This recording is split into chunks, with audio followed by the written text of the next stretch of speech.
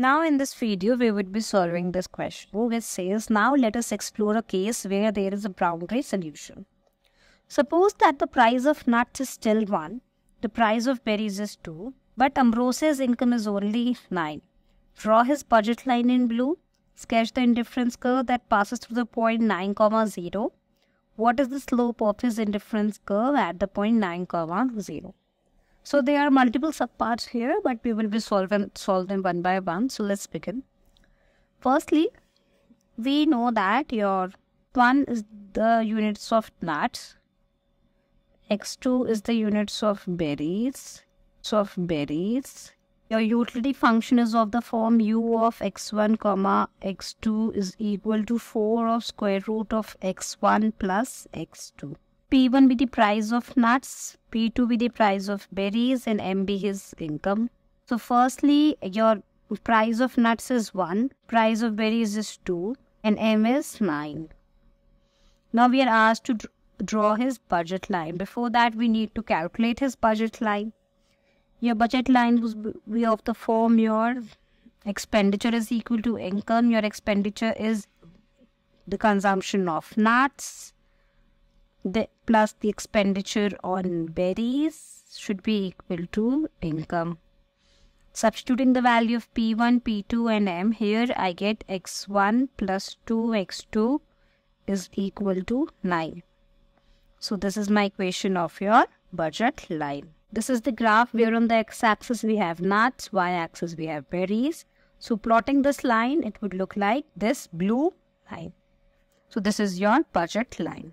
So next the question says, sketch the indifference curve that passes through the point 9, 0. For that, we have to calculate the utility the consumer is getting at the point 9, 0. So that would be 4 square root of 9 plus 0. Since x1 is taking the value of 9 and x2 is taking the value of 0. So all I am doing is substituting the value of x1 and x2 into this equation in order to calculate the utility. So that becomes 4 multiplied by 3 plus 0 is equal to 12. So now I want the indifference curve that give Ambrose the utility of 12. So that implies my equation is of the form square root of x1 plus x2 is equal to 12, or 4 square root of x1 plus x2 is equal to 12.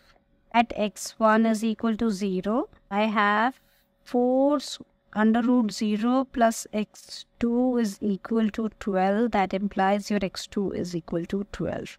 So your 1 point is 0, 12.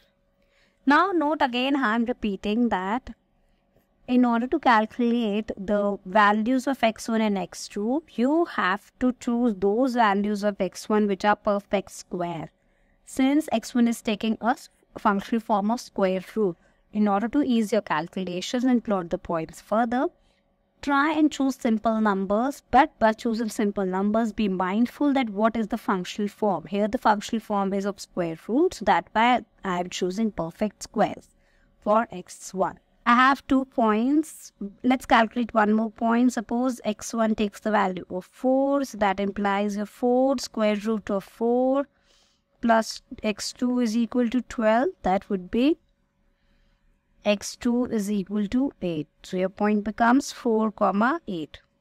So let's plot all these points, and by joining them I would be able to get my desired indifference curve, which would look like this purple indifference curve. Now next the question is asking us to calculate the slope of indifference curve at the point 9, 0. The slope of the indifference curve is nothing but your MRS, which is your marginal rate of substitution. And this is nothing but mathematically this is minus of mu x divided by mu y, where mu x and mu y is the marginal utilities of good with respect to x and y respectively. Mu x is nothing but partially differentiating the utility function with respect to first good. Here your first good is x1, so this becomes your x1. So that would be, if I partially differentiate this with respect to x1, that would be, for that I have to keep x2 as constant. This becomes your 4 divided by 2 square root of x1. It's nothing but 2 square root of x1. And mu x2 is the partial derivative of the utility function with respect to second goal. That would be, for that I have to keep x1 as constant. This is your 1. Substituting these values into this, I get my MRS as minus of 2 square root of x1 divided by 1. So my MRS is at x1 comma x2 is minus of 2 divided by square root of x1. Now I have to calculate this at 9 comma 0. So that would be MRS at 9 comma 0. So this is minus 2 divided by square root of 9. That is minus 2 divided by 3.